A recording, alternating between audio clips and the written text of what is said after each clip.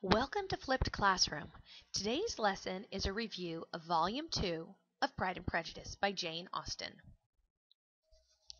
Chapter 11 is the marriage proposal. Mr. Darcy is very consistent with his character. He continues to be proud and aware of his social situation while he tries to make this marriage proposal. He even speaks very awkwardly of Elizabeth as being inferior and all of her family obstacles. And as he speaks this, look at his words, because he's completely oblivious to the insults he's conveying by his words. But on the other side, though he does at first look consistent with his character, there is also some unlikely traits. For example, he's very cool and detached, yet in control. He seems quite distraught and overwhelmed with emotions. This is very different than the Darcy that we see most of the time in the novel. So why would Elizabeth reject the proposal from Mr. Darcy? Well, she explains that the specific aspect of Mr. Darcy's character formed what she called the groundwork of disapprobation. From the moment she met him, she's actually referring primarily to Mr. Darcy's pride, his arrogance, and what she refers to as, quote, selfish disdain from the feeling of others. And Elizabeth further states that she could never accept a marriage offer from a man who destroyed her sister's happiness. So there she shows her family loyalty.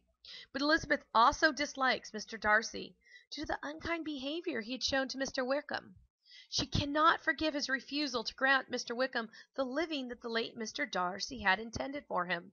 So Elizabeth tries to rationalize her answer by showing she's taking the higher moral ground.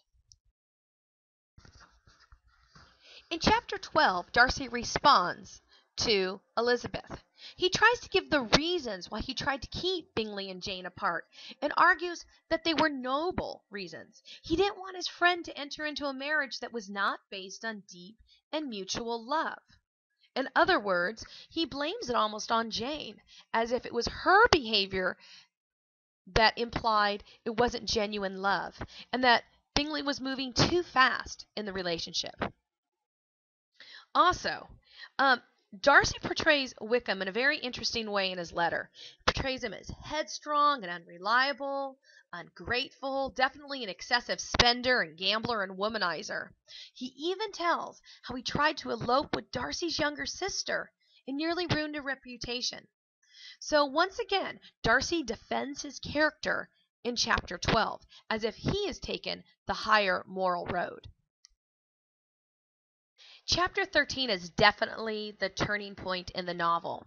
Here, Elizabeth begins to reevaluate her friendship with Mr. Wickham. She admits to herself that her judgment of Mr. Wickham was probably premature and based solely on superficial encounters and observations. She confesses that she didn't have enough knowledge of Mr. Wickham's life from any other source than Wickham himself. She acknowledges that Wickham's behavior was at times imprudent, and his willingness to share so many intimate details about his disagreement with Darcy to herself when they had scarcely met was really a breach of social decorum. Elizabeth chides herself for having been too trusting, for not having noticed Mr. Wickham's socially unacceptable behavior.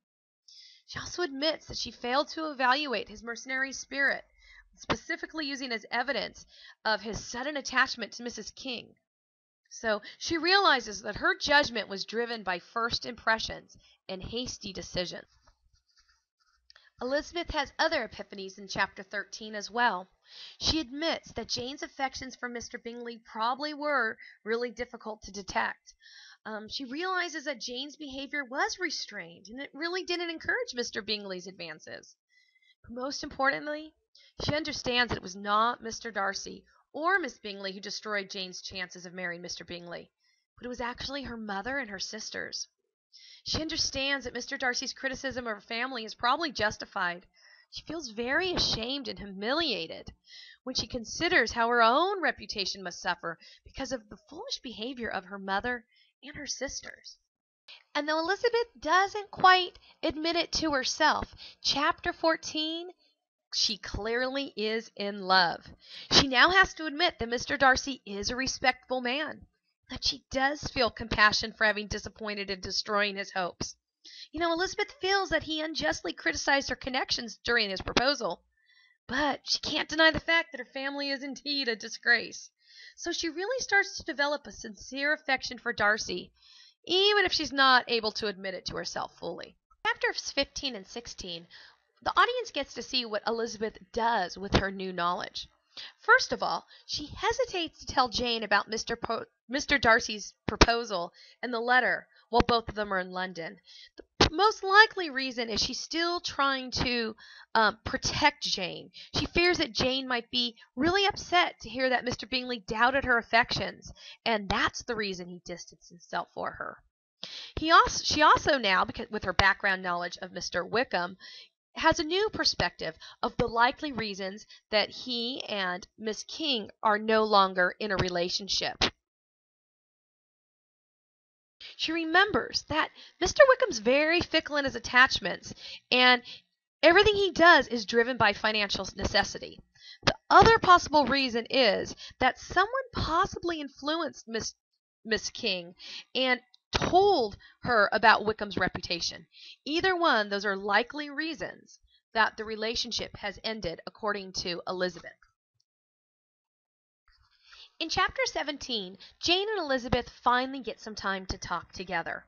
And that conversation reveals that Jane really believes that Mr. Darcy must have been particularly disappointed because he wasn't sure that Elizabeth would return his affection and accept his proposal, and he was not prepared for rejection. So Jane really empathizes with how he would feel.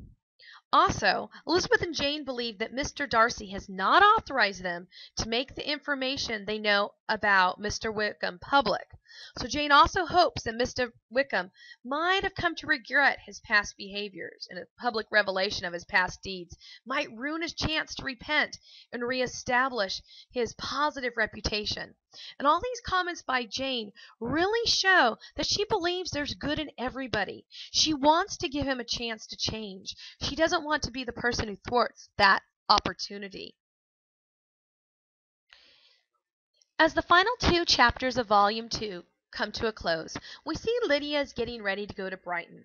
This is going to foreshadow Wickham's interactions with Darcy. We also see how Elizabeth's views of her father and her family have changed. She sees their ineffective parenting, and she worries about their reputation of a parents that would allow Lydia to go to a place with all these soldiers. We really see her tone of distrust when she speaks to Wickham, but when Wickham talks with Elizabeth, his tone is more of fear of being discovered, that his secrets are going to get out. In chapter 19 is a continuation of this. She criticizes her father, saying, you should not have exposed his wife to the contempt of his own children. In other words, she acknowledges that her mom's foolish, but she also puts some of the blame on the father for allowing this to happen. She really wishes that her father had taken a more active role in controlling his daughters. In chapter 9, we also see that Elizabeth is intending to go to Derbyshire, which is very near Pemberley, which of course is where Darcy lives, and she does not want to accidentally bump into him. This does foreshadow that Elizabeth actually will encounter Darcy on his home territory, where the situation clearly will be different. This is how Volume 2 concludes. Thank you for joining me today for Flipped Classroom.